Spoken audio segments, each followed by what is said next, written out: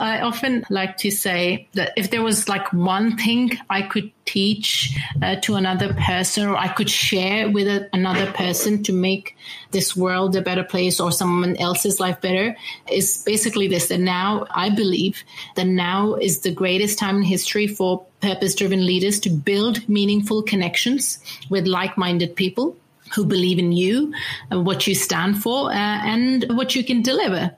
And the one message I'd like to share with, let's say your audience is to give back even when you do not have anything. Because I believe it's just a misconception, a misleading message to say, well, if you want to do good in your life, first you've got to make millions and then give a little bit to charity.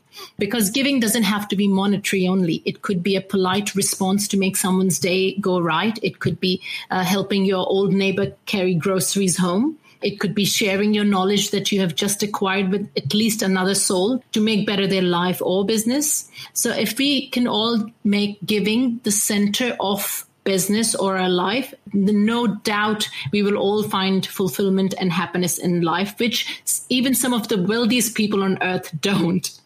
So that would be my message to everyone.